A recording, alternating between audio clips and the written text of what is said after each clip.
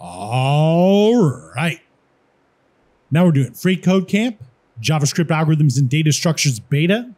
Learn basic JavaScript by building a role-playing game. Step 69. All right. So now we're going to update our goStore function to call the update function. We're going to pass the second element of the locations array as our argument.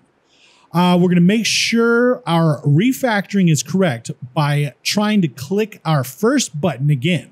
And we should see the same changes to our web page that we saw earlier. All right.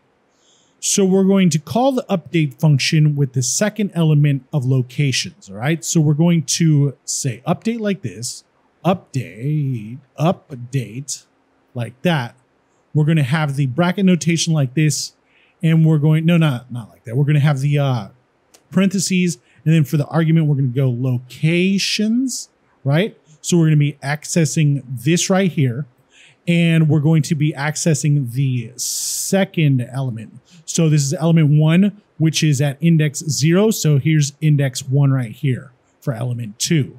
So locations at bracket notation 1 like that.